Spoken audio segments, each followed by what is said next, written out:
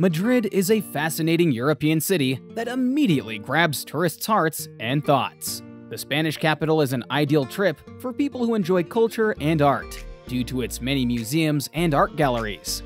But it is also a metropolis with many green areas and delicious food. Welcome back to Town Travel Tips.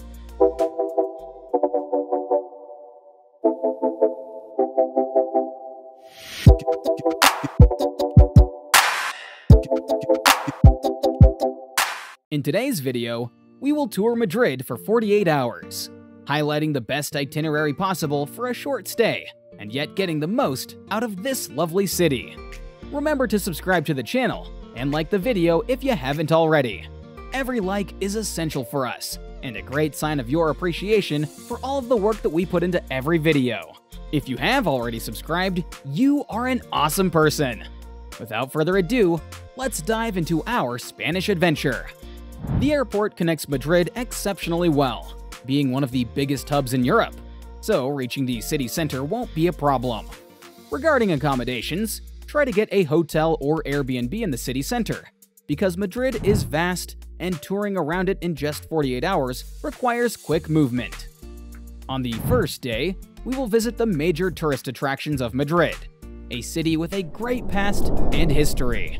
As always, Day 2 will be more relaxed and slow because Madrid is a city that has to be lived slowly to get its true essence. It has been almost 500 years since Madrid became Spain's capital. Once the very heart of a mighty empire spreading across the Atlantic Ocean and well beyond its current European borders, Madrid still shines for the traces of the legacy of the older times. With over 3 million people living there and a population that skyrocketed during the 1980s, it is indeed a big city. Still, the center is not that big and can be easily crossed by walking. Our exploration starts from the main square, Plaza Mayor. This is an important public place in Madrid and used to be the heart of Old Madrid. It was constructed during the reign of Philip III in 1590. And a statue of the then ruler is still standing in the middle of the square today. The red buildings around the square served many functions during the centuries and are now home to some government offices and many cafes. Walk to the end of the square, and you will notice it is linked with its sister square, Puerta del Sol, the other central plaza in Madrid. Both are forbidden to cars and are great spots to wander and look at the architecture and local shops. In the middle of Puerta del Sol, you will notice the KM0 stone, which indicates the exact geographic center of Spain. How cool is that? Since it will be around lunchtime, head to San Miguel Market and get ready to taste the best Spanish delicacies. The San Miguel Market sits just outside the ancient Plaza Mayor, between Puerta del Sol and the Royal Palace. Because of San Miguel's tourist-heavy location, the market has earned a poor name in recent years for being a tourist trap, but the affordable prices and the quality of the products indicate otherwise. Trying the jamón ibérico will confirm so. Jamón ibérico is a delicious dish of salty ruby red Iberian pork.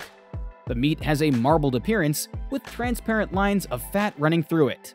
Traditionally, it has to be eaten with bare hands and without bread, so as to taste this special ham in its purest form. Other delicacies in the San Miguel Market are seafood, fried fish, and dozens of traditional Spanish cheeses. You will beg for more, but be prepared, because the location is crowded, especially between 1 and 2 p.m. After lunch, go to the Royal Palace, a short walk away from the two major squares. Madrid's Royal Palace is a historical and architectural wonder that's well worth visiting. This vast estate is the largest palace in Europe, almost double the size of Buckingham Palace in London, and it's been standing for nearly 3 centuries. Behind the palace is a huge city park, where you can rest and relax before hitting the typical Spanish restaurants for dinner. There is plenty of choices near Puerta del Sol, so you will have your chance to try an authentic paella out. There are 3 versions of paella: land, sea, and vegetarian. Paella with seafood, including juicy shrimp, meaty squid, a delightful scattering of mussels, and lemon slices, is the most traditional one.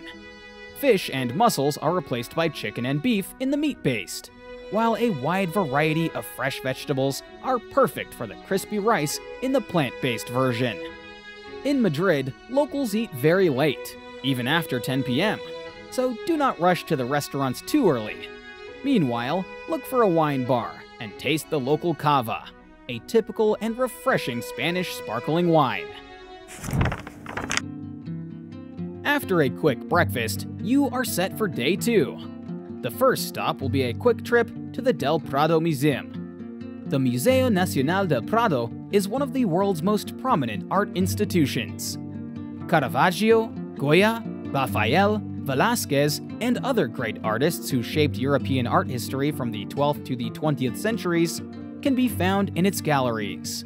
It's not as impressive as the Louvre in Paris, but it is worth a visit even if you do not have a prominent artistic side.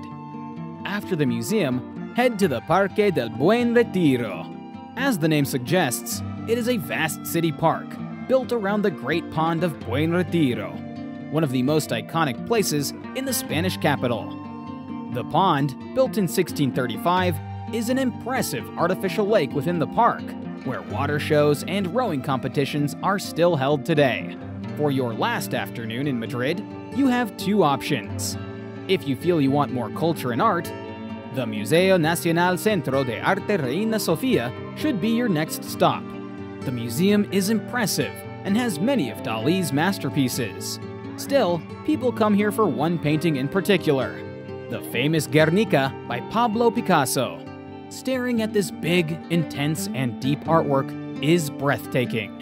If you are in the mood for something lighter, head to the Fábrica Nacional de Moneda y Timbre instead. The name might sound familiar if you are a fan of Money Heist, a Netflix show about a robbery in the Mint of Madrid. Even visiting it from the outside is undoubtedly something fans will appreciate. Indulge in more tapas for your last dinner in Madrid. Patatas bravas, bombas, and Galician-style octopus can make a perfect Spanish-style dinner. Observe how calm the people all around are, their relaxed lifestyle, and their appreciation for good food and a glass of cava or a cerveza, the Spanish name for beer. Madrid is where things move at a controlled pace, and it does help make it an ideal destination for a perfect weekend getaway. Have you been to Madrid? Are you planning a trip to Spain? Let us know in the comments section. We love hearing from you.